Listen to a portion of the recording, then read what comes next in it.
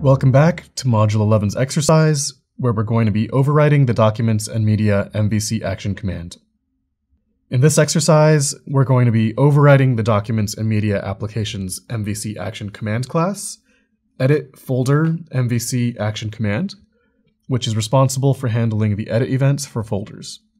First, we're going to create a Liferay module project using the service template. We're going to declare our dependencies. We're going to implement the MVC action command override, and then we're going to deploy that to Liferay and test it out. We're going to head over to our Liferay Developer Studio, where we're going to go ahead and right-click under our training workspace under Modules. I'm going to hit New, and we'll create a new Liferay module project. For the project name, we're going to give that a name of MVC command override. And we can go ahead and keep that default location, as well as the build type of Gradle and Liferay version 7.2. For the project template name, we're going to go ahead and use service. After that's all filled out, we can go ahead and select next.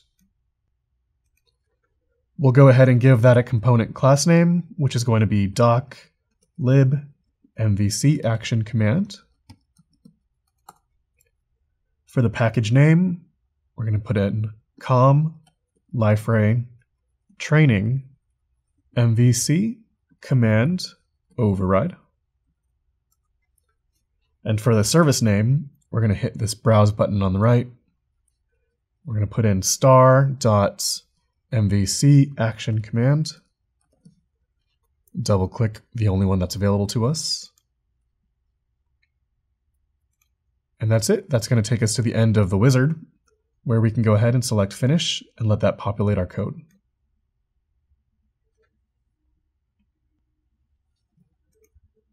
Next, we're going to go ahead and declare our dependencies because we intend to override an MVC action command. So the first step that we're going to take is to open up our build.gradle file and list some of the dependencies that we're going to be using. The first one is going to be compile only group. And the group here is going to be com.liferay. And the name is going to be com Liferay document library API. We'll do another line and another dependency row. This one's going to be Java x.portlet. And the name is going to be portlet-API. Our third line is another compile only for the group Java x.servlet. And the name here is going to be Java x.servlet-API. Go ahead and click Save. That should be it for the build.gradle file. So next, we're going to go ahead and implement the MVC action command override. So what we're going to do is open up our Java file, doc.lib MVC action command.java. We're going to go ahead and implement the component annotation as follows. So we're going to keep immediate equal to true. We're going to add in some properties here. So the first property that we're going to add in is going to be Java X portlet.name equals. Then we'll add a plus, and we're going to use the DL portlet keys. And we're going to use document library. We can go ahead and copy all of this, add a new line. This one's going to be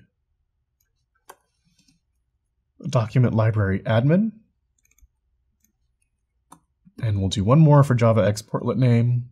This one's going to be media gallery display. We have a few more properties to fill out. So the next one's going to be our MVC command name. In this case, we're going to name that document library /edit folder. And then one more line where we want to specify the service ranking. which is going to be an integer equal to 100. That should be it for the component annotation. You can come down into the MVC action command, and we'll go ahead and add unimplemented methods, where we now have this override of process action. What we're going to do before that is add an @reference annotation.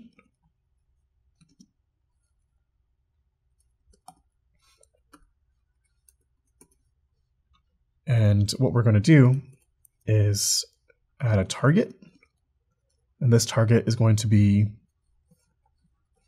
component.name equals com Liferay documents library web internal portlet action edit folder MVC action command.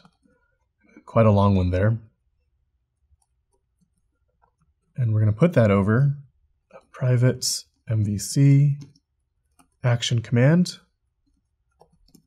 Give that a name of MVC action command as well. Next, we're going to go ahead and implement the process action method. So what we can do here is actually go to our snippets under exercise 1. We'll actually open up this snippet right here.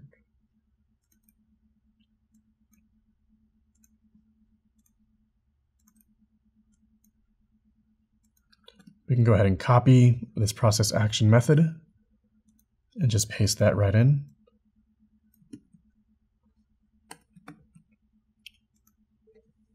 Make sure to resolve your missing imports. And once that's all done, we can go ahead and hit save. That should take us to the end of the code. So what we're going to do now is a final code review.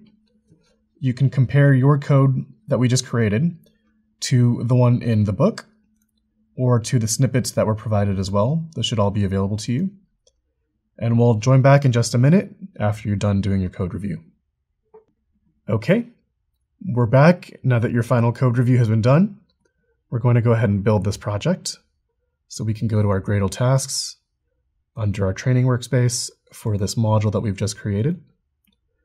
We can go ahead and hit build. That should build for us in the console. It's a successful build here. So now we're going to go ahead and deploy that to our Liferay DXP instance. So what I'm going to do is navigate to that module in the System Explorer. Inside of the build folder under libs, we can go ahead and take that jar and then throw it into our Liferay DXP bundle in the deploy folder.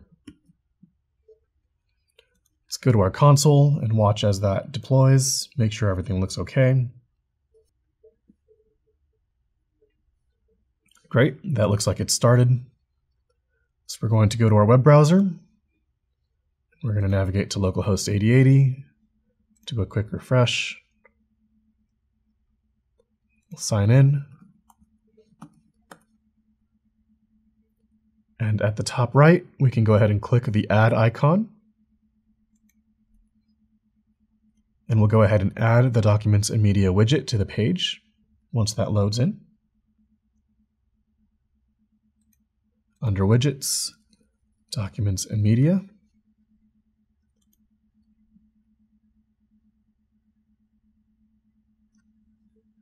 Wait for that widget to start up.